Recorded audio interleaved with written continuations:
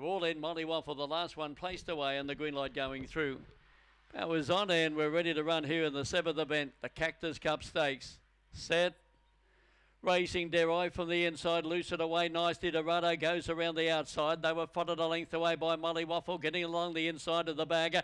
And out wide was Freddie's Flash, a good way back. The Lens Pick, Jeb Dark Kids in second last place. TB Roscoe and dropping to the tail of the field, Lucid as they travel to the turn. Derai the leader, Dorado, Molly Waffle, but the leader is Derai. Derai too good for Dorado, Molly Waffle, and then Lens Pick. They were followed up by Freddie's Flash, TB Roscoe, Jeb Dark Kids, and last of all was Lucid.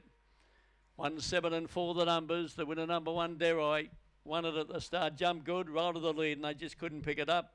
By Spring Gun, Gable McTiger, and didn't trade it Nabiac by Helen Hansen, and I think that could be a winning double to Helen. Defeating number 7, Dorado, Lochinvar Motto, Heavenly Doll for John Brown, and number 4, Molly Waffle, Cosmic Rumble, Delalisis for Alan Woods.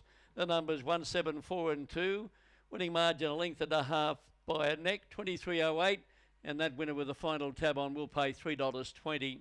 First split 11.22, 23.08, and the run home time 11.86. 1, 7, 4 and 2 the numbers after the running of race number 7.